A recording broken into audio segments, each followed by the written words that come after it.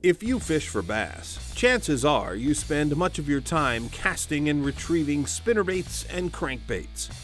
Lures that smash, crash, and bash their way through shallow cover, cranked on heavy tackle to power your way through snags. I thought I felt him flash in there a couple different times. Boom, boom, that spinnerbait just went doop, doop, doop, doop. In many instances, competitive bass fishing is all about efficiently covering water to locate and trigger aggressive biters, with mainstream bass anglers closely mimicking the pros in their arsenals and approach. Well, much of the time, perhaps, but certainly not in all locations and circumstances.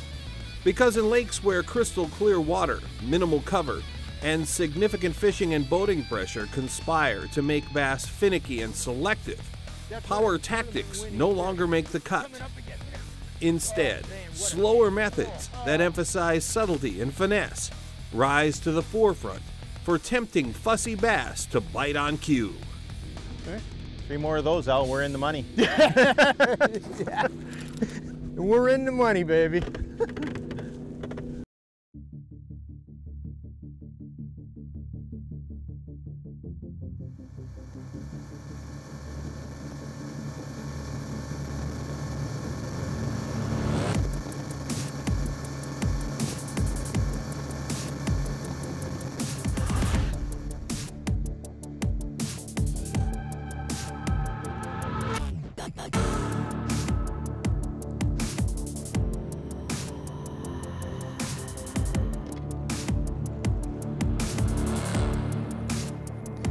Another good one. This is a dirty job, but somebody's got to do this. No. Dirty job, but somebody's got to do it. Oh, do you think I can have that jig back? Ah, man. Look at that. Look at that. Nice fish.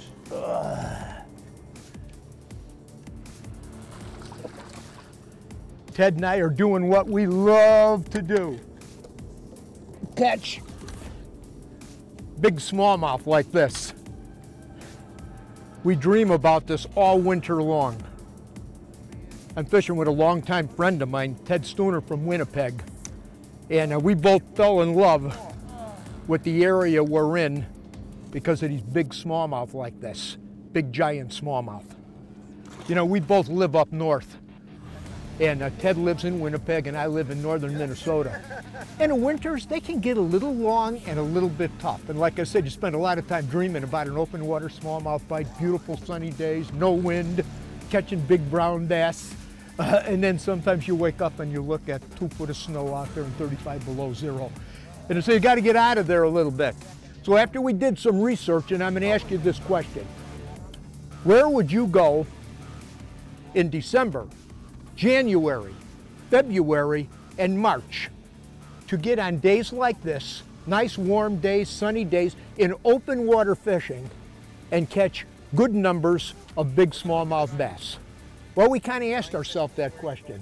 And after doing a little research, there's only one place on a continent that I know that can be done on, and that's on a lower Colorado River system. To be specific, the 2 key lakes here is Lake Havasu that we're on right now, and Mojave, the lake right above it.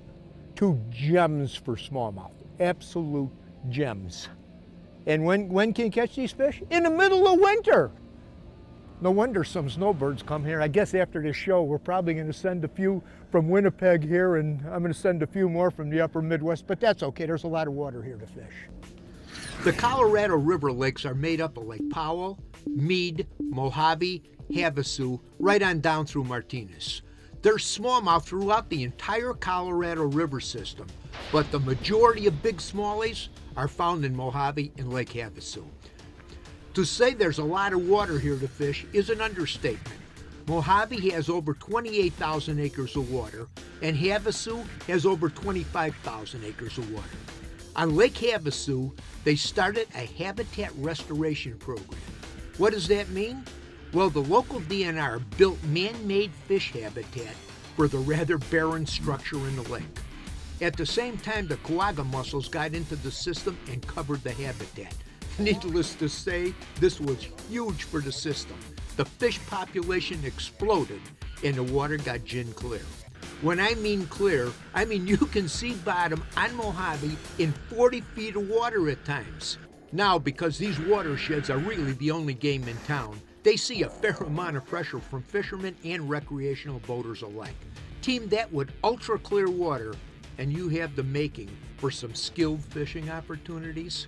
Finesse Fishing teaches even the best anglers new tricks to getting one more bite. Anybody can power fish. You have to have the mental and physical prowess to become an efficient finesse fisherman. That's a largemouth. It ain't even a smallmouth. I thought for sure it'd be a smallie. A largemouth. Nice bonus fish. Yeah. Yeah. We'll add him to the pot. I was dragging that hair right along that ledge, and I seen the shadow come out and dunk. Yeah, I thought it was a smallmouth. You wouldn't expect it where she'd come to be a largie. You know, on these lakes here, particularly on Havasu, and well, I know it's true on Mead, but Havasu is about 50% largemouth, 50% smallmouth. Yeah, you know, and fish are really, really nice fish. I don't know about Mojave. I think it's more smallmouth up there than there is largemouth because they don't have the cover. But here with the Habitat Improvement Program they got, you know, look at how chunky that largemouth is. Coming up, coming up, coming up. Well, nice fish, Al. Yeah, they're all good ones. Yeah. Look at them. Oh, I love it, Dad. I love it. Oh, that's what I really love. That clear water, you look down at that sucker and see him down roughly. I look under my depth finder, about 15 feet. This water's a little darker than up the lake or down the lake, but man, a nice fish. Like I said, for this part of the world where we're at, this is awful, awful good fishing. You know, for this part of the world, you heard me say it before, I'll say it again. When you're sitting out on a beautiful, flat, calm, sunny day, it's the middle of February, about 85 degrees, and you're catching brown bass like that. That's the reason Ted and I came back down here. These are the babies that got us intrigued with this fishery, along with one other thing. FLW was here with a bass tournament a number of years ago. And this was my first exposure to the area. And I happened to be fortunate enough to be here when my son Troy fished it. And lo and behold, he won the tournament, and he did it with all smallmouth. He didn't weigh a largemouth, and he did the thing with all smallmouth. So after I started, one of the fish he had was a 5-pounder, and there was a lot of big smallmouth caught. That got my attention. I said, I could like this, sitting in, you know, 80-degree days catching smallmouth and yeah, you know, January, February, and March, I kind of like that. I talked to my wife, and she said, I like that, son. I'll do anything to get me out of those 30 below zero days in Minnesota. It was a real easy sell.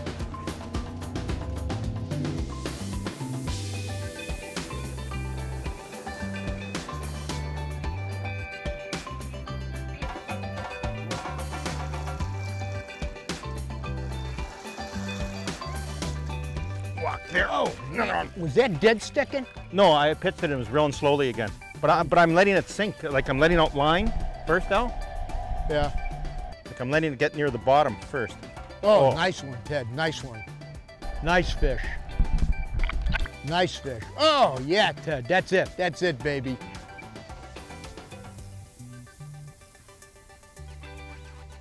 Nobody with that one? Nobody with them.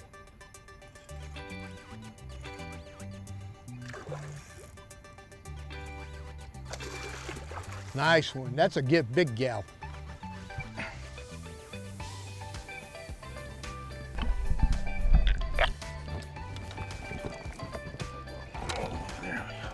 That's a good one. That's a tournament fish, Ted. That you put that one in a live well. Yeah. Great tournament fish. Man, that's the kind of fish you can expect to catch on a trip down here when you're getting them right.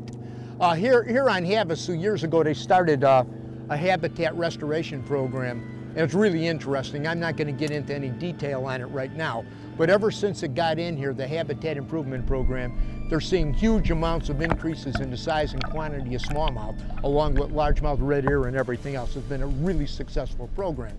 And not too many years ago, they're starting to implement it up on Lake Mojave too. And that's already a good fishery, but it doesn't have the kind of cover, you know, on the structure that you have here.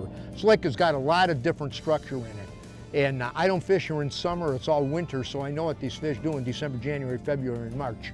So if you're down here at this time, I'll take you from the wintering spots to the transition to where you see pre-spawn, and eventually where they're going to spawn, what to look for if you decide to head to the sunny south. In the deep canyon impoundments of the desert Southwest, much of the shoreline is so steep and deep that even a vague hint of sloping structure stands out like a sore thumb, drawing bass from the surrounding area, especially during the spawning cycle. During winter, bass often inhabit depths of 20 to 40 feet, hugging the bases of shoreline points near the mouths of coves. But as spring arrives and the water begins warming, bass shift location, moving partway back into the coves. Along the way, they typically intercept small areas with more gradual slopes that act like bass magnets. Smallmouths frequently use main lake areas as well. In these lakes, flatter, more sloping areas always seem to hold some smallmouth bass, especially if they have some cover like wood or scattered boulders. In effect, think the opposite of steep during pre-spawn for smallmouths. Sloping sand with broken rock is tough to beat. You know, it makes no difference if you're throwing for largemouth bass or smallmouth bass. When you're finesse fishing in these extremely clear water lakes, you have to do it with a spinning rod. We're using quantum rod and reel combinations. We're fishing them with 832 braid, and we're using about a 6-7 foot of fluorocarbon leader, Suffix fluorocarbon, and we're fishing as light as 4, usually 4, 5, or 6 pound test line. And it fits any presentation when you got to finesse fish these fish, which is key for these clear water environments. I tell you what, one thing when we were fishing back home, we used to walleye fish a lot, and we used to use 6 pound test and catch those walleyes. So we're used to using that kind of light lines and things like that. The only difference is when you're fishing for smallmouths like this, and these things are 3 to 6 pounds, they're really powerful. You better have your drag set properly, or else you're gonna bust that fish off. You can actually see how loose I have this drag. I'm just gonna give it a little pull here. It just comes out with ease. When you're setting the hook like that with light line, you have to have the drag like that. Even if the drag goes out a little bit, it doesn't hurt nothing. You know, the hooks that we have available to us today, like this VMC hook on this hair jig, very fine wire, ultra sharp. I mean, these hooks are something else.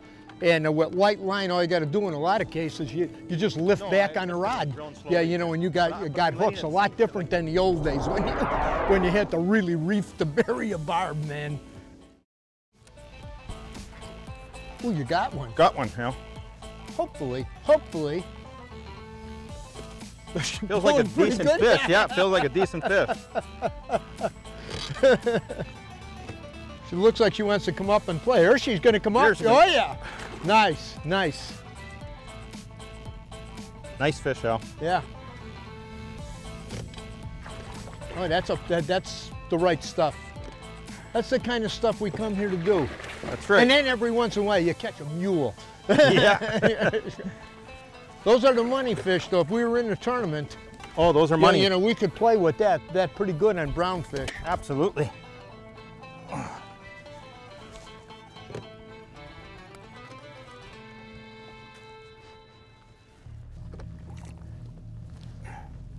The types of finesse lures we're using today are best fish on spinning rods.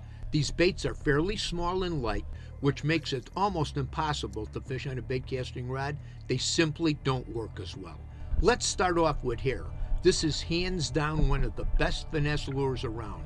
We're using VMC marabou jigs and favoring on a lighter side of the weight spectrum, like 1/8 of an ounce down to as little as a 1/16 ounce. Every day we tinker with weight. That drop speed can make all the difference in getting 10 bites or not getting any. Then we have a big bite minnow rigged 2 different ways. One is simply beak hooking a VMC wacky hook for an ultra finesse presentation. and the second is on a drop-dead minnow hook. We like the favor on a lighter side like a 3/32 ounce. Both work well and have similar actions. Another very effective finesse presentation is the VMC jig rigged with a big bite fat grub. A slow and steady retrieve proves to be the most effective. Next, I always have a VMC Finesse half moon jig and a big bite tube rig. This is mandatory in spring. A must-have in any finesse fishing situation is a drop shot rig. Today we're using a 4/0 VMC spin shot rig with a 1-foot drop and a big bite shaky squirrel. You always want to remember the 3 S's when you're finesse fishing in clear pressured water: small, slow, and subtle. In most cases, keep these in mind when it comes to lure selection and presentation, and you'll be right in the game. Oh, there's 3, 4. You're kidding me. No, I just seen them. They're deep underneath them. I can see the shadows. They're still there, Al. Yeah, I see them. I don't have a heavy enough jig, but this might work. I seen them flash down there again. Okay, baby, look at that. I'm just gonna mark this spot and lock that sucker down. When you pull those fish off like that, sometimes you gotta let them regroup. You know, we'll fish a few more points here and come back on this thing.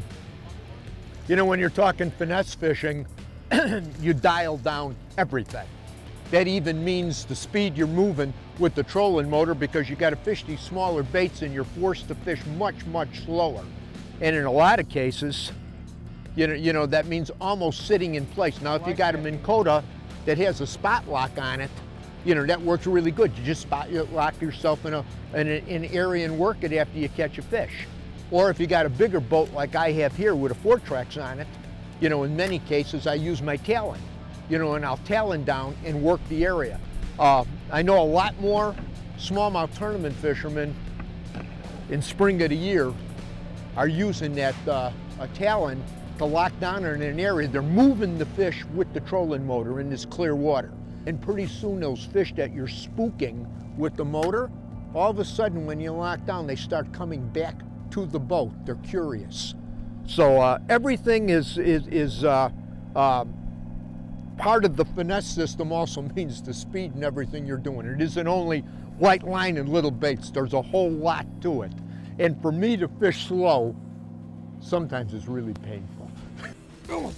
Got one now? Yeah. She's coming up. Oh man, they're kamikaze, man. Look at that. Looks like a nice fish. Yeah, same as those others. Yeah, I mean, it's a good pot of fish along here, man. Absolutely. They're in a jumping mode today, ain't they? They are. They sure are jumping. Everyone jumped drill today. them and man, you see that line come flying out of the water.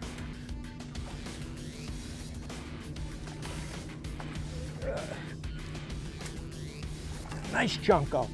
Nice chunko. Eh? 3 more of those, Al. We're in the money. Yeah. We're in the money, baby.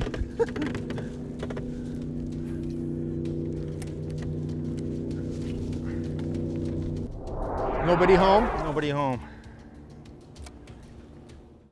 That's one of them tournament winning fish, baby. Coming up again, look at her. Oh man, what a tank. Oh. Look at that. Now you're borderlining on a Great Lakes fish. Yes. Now you're borderlining on a Great Lakes one, man. Wow. Whew.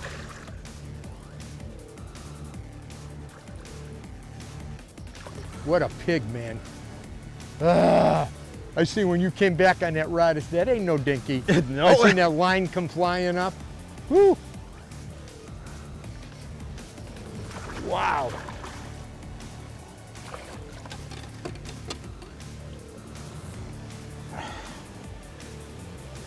Well, what do you think of this giant one? A giant fish anywhere you go in the country. Hey, I got to tell you a story. A few days ago, a friend of mine gave me a call and he says, Al, I got to take you to my secret lake. Now, he's been telling me about this lake for about 6 weeks. The weather was right, conditions were right, and I says, okay, let's go. And we drove up about an hour out of my hometown of Brainerd, Minnesota, and make a long story short, We fished about 3.5 hours. You guessed it, 1 2-pound bass. Secret Lake wasn't producing really, really good. Although I will go back this fall after the lake turns over, and I will catch some spinnerbait, swim jig, and jig fish. The lake I could see has potential for big fish. Well, we're driving back, and we're just talking about a lot of different things, and I shared with him, you know, fishing is a lot like life. Let me explain. When I was a guide, and I guided for many years, I kept out these elaborate records on lunar movements, seasonal movements, you name it, time of day, weather, wind directions. I did all of these elaborate charts, and when it was all said and done, what it shook out to be, it is if I go on the water 7 days in a row, I have 2 good days, I have 3 average days, and I have 2 bad days. And this has held true for 40-something years. And it's just like life. Look at your average week. You go to work on a Monday, and you might have 2 good days that week. Things are going really good. Business is good. Family is good. You get great calls. 3 days, que sera, nothing happening. And then you hit those 2 days, done. Come out of left field, you get hit with a financial deal, a sickness, an illness, or something. Fishing and life got a lot in common. You don't think so? Think about it this week. Look at your 7-day week. Look at the last 7 days you were out on water and see if I'm not right. I challenge you to do that. Hey, from all of us here at The Edge, you have a good, safe fishing season. We'll see you on the water. And by the way, I want to close with one scripture. It's John 16:33. In a world you will have tribulation, but be of good cheer. I've overcome the world. It means life isn't going to be a bowl of cherries all the time. See ya. Hey, I want to take a moment to thank you for watching. And if you really like what you see, we got a whole lot more. So check us out at any one of these online outlets.